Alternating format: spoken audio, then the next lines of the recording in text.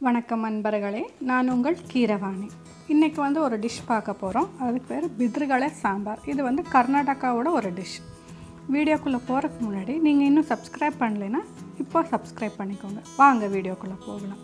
பாருங்கள், பித்ருகaleனா இப்படி தான் இருக்கும்.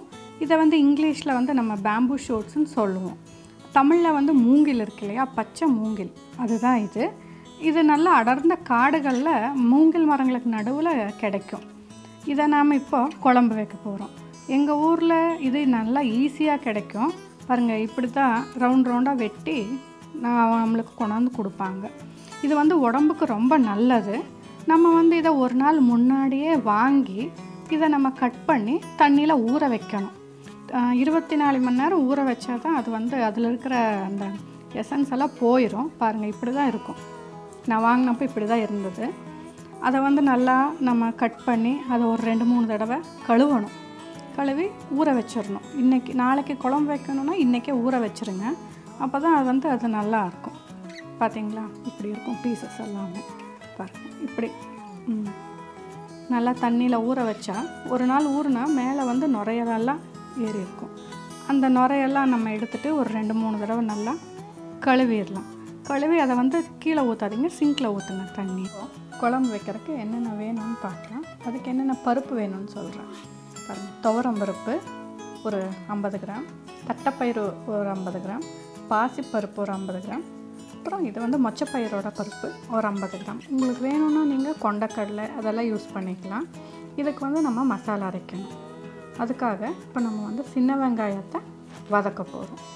இந்த பேம்பு மூங்கில் அது ரொம்ப ஹீட்டு பாடிக்கு. அதுக்காக நம்ம அது கூட கீரை, காய்கறி, பருப்பு எல்லாமே நம்ம இன்றைக்கி சேர்த்து தான் குழம்பு வைக்க போகிறோம். இது ரொம்ப உடம்புக்கு நல்லது. இந்த வெங்காயம் வதங்கிருச்சு. நம்ம அது கூட 1 ஸ்பூனு சீரகம், 1/2 ஸ்பூன் வெந்தயம். இது உடம்புக்கு நல்ல குளிர்ச்சி தரும். அதுக்காகத்தான் நம்ம இதையும் நம்ம சேர்த்துறோம். அதையும் சேர்த்து நல்லா வதக்கிக்கலாம். எல்லாமே வதங்கிருச்சு. அது கூட கொஞ்சம் நம்ம இப்போ கொத்தமல்லி தலையும் ஆட் பண்ணி அதையுமே வதக்கிக்கலாம். இஞ்சி எல்லாமே நல்லா வதங்கட்டும் கொஞ்ச நேரம். இது ஆண்களுக்காகட்டும் சரி, பெண்களுக்காகட்டும் சரி, ரொம்ப உடம்புக்கு நல்லது.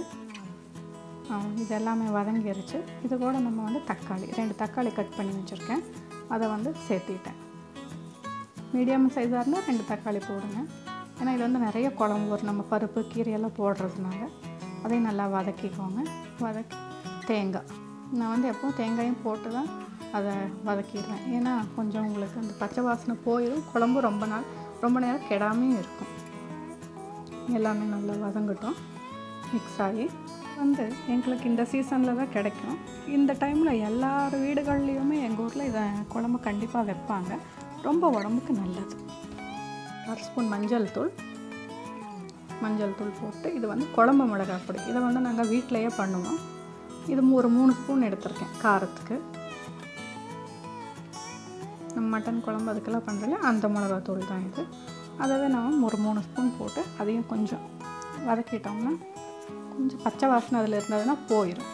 அது ஆறுனதுக்கப்புறம் கொஞ்சம் ஆற வச்சிடலாம். சூடு இருக்கும் இல்லையா, ஆற வச்சு அதை நம்ம பாருங்கள் மிக்ஸி ஜாரில் போட்டு அதை பேஸ்ட்டாக அரைச்சி எடுத்து வச்சுக்கலாம். நம்ம அந்த பருப்பு பார்த்தோம் இல்லை, அதையெல்லாம் வேக வச்சு தனியாக எடுத்து வச்சுக்கலாம். வெந்திருக்கு பாருங்கள், நல்லா வெந்து போச்சு பருப்பு. இது கூட நம்ம கீரை, முருங்கைக்கீரை, என்ன கீரையாக இருந்தாலும் சேர்த்திக்கலாம். தாளிக்கிறதுக்கு வெங்காயம், 1 மிளகா, ஒரு தக்காளி கட் பண்ணி வச்சுருக்கிறேன். இதுக்கு காய் கத்திரிக்காய், பீன்ஸு, கேரட்டு, உருளைக்கிழங்கு, என்ன காய் வேணாலும் நீங்கள் போட்டுக்கலாம். எல்லாமே குளிர்ச்சிக்காகத்தான், கீரையும் குளிர்ச்சிக்காகத்தான் நம்ம சேர்க்குறோம். பாருங்கள், பருப்பு வெந்துருச்சு, கொதிச்சிட்ருக்கு பருப்பு. அது கூட நம்ம காயெல்லாம் சேர்த்திக்கலாம். காய் சேர்த்திட்டு அப்படியே கொதிக்குது. இது ரொம்ப சூடு உடம்புக்கு, அதனால தான் நம்ம இதெல்லாம் சேர்த்துறோம். பாருங்கள், இந்த வேக வச்சு வச்சுருக்கோம் இல்லையா, நம்ம அந்த பீசஸ் எல்லாம் தனியாக குக்கரில் போட்டு வேக வச்சிடணும். அந்த பேம்பு பீசஸ் அதையும் ஒரு 2 விசில் வச்சு வேக வச்சுருங்க தனியாக. பருப்பு தனியாக, இது தனியாக வேக வச்சு அதையுமே நம்ம அதுக்குள்ளே போட்டு மிக்ஸ் பண்ணிட்டோம். பேம்பு பீசஸை தனியாக குக்கரில் வச்சு 2 விசில் எடுத்து அந்த தண்ணி வடிச்சிருங்க. அந்த தண்ணியை யூஸ் பண்ணாதீங்க, ஏன்னா அது கொஞ்சம் ஸ்மெல் வரும். அப்புறம் இதுக்கு நம்ம தாளிக்கணும். அதுக்காக எண்ணெய் விட்டு கடுகு, உளுத்தம் பருப்பு போட்டு தாளிச்சிக்கலாம். வெங்காயம் தக்காளி எல்லாம் போட்டு நம்ம தாளிச்சிக்கலாம். இந்த மூங்கில் வந்து ஆண்களாகட்டும் சரி பெண்களாகட்டும் சரி அவங்களுக்கு ஏதாவது சிறுநீரக கற்கள் பித்தப்பை கற்கள் இதெல்லாம் இருந்ததுன்னா அதெல்லாம் ரொம்ப விலகிரும். அதுக்காகத்தான் இதை நம்ம சேர்த்துறோம். பாருங்கள், கொஞ்சம் நம்ம அதில் பெருங்காயத்தையும் சேர்த்து வதக்கிக்கலாம். எதெல்லாம் பெருங்காயம் போட்டாலும் ரொம்ப நல்லது. தக்காளி எல்லாமே தாளித்து வதக்கிக்கலாம். கர்ப்பிணி பெண்கள் இது சாப்பிட வேண்டாம், ஏன்னா இது கொஞ்சம் உடம்புக்கு சூடு, அதனால் அது சாப்பிட வேண்டாம். வேறு யார் சாப்பிட்டாலும் ரொம்ப நல்லது உடம்புக்கு. எல்லாம் தாளித்து அதையும் நம்ம அந்த குக்கரில் சேர்த்திக்கலாம். அது கூட நம்ம காய்கறி நம்ம வேக வச்ச அந்த மூங்கில் பீசஸ் எல்லாமே சேர்த்து பருப்பு எல்லாமே சேர்த்து கொஞ்சம் மிக்ஸ் பண்ணிவிட்டு அது கூட நம்ம அரைச்சி வச்சுருக்கோம் இல்லையா மசாலா, அந்த மசாலையும் உள்ளே ஊற்றி பாருங்கள் சேர்த்துக்கலாம். எல்லாமே சேர்த்து அது எல்லாமே கொஞ்சம் கெட்டியாக இருக்கும் நம்ம பருப்பெல்லாம் போட்டிருக்கிறதுனால. அதெல்லாம் நல்லா மிக்ஸ் பண்ணிடுங்க. பாருங்கள், எல்லாம் கொஞ்சம் தண்ணி விட்டு எல்லாம் மிக்ஸ் பண்ணிவிட்டு அது மேலேயே நம்ம வந்து கொஞ்சம் கீரை லாஸ்ட்டாக கீரை சேர்த்துக்கோங்க. கீரை வந்து குளிர்ச்சி கொடுக்கும். தேவையான உப்பு போட்டுட்டு லாஸ்ட்டாக கீரை சேர்த்திக்கோங்க. உங்களுக்கு எவ்வளோ தேவையோ அவ்வளோ நீங்கள் உப்பு சேர்த்துக்கலாம். இது எல்லாமே நம்ம போடுறதுனால கொஞ்சம் குழம்பு ஜாஸ்தியாக தான் வரும். இது சாப்பாடு சப்பாத்தி எல்லாத்துக்கூடையும் ரொம்ப நல்லாயிருக்கும். கெட்டியாக இருக்குன்னா கொஞ்சம் தண்ணி சேர்த்துக்கோங்க. இது இப்போ சிட்டிலையும் எல்லாம் கிடைக்கிது. குக்கர் மூடி வச்சு அது ஒரு 2 விசில் எடுத்து வெந்துடும்.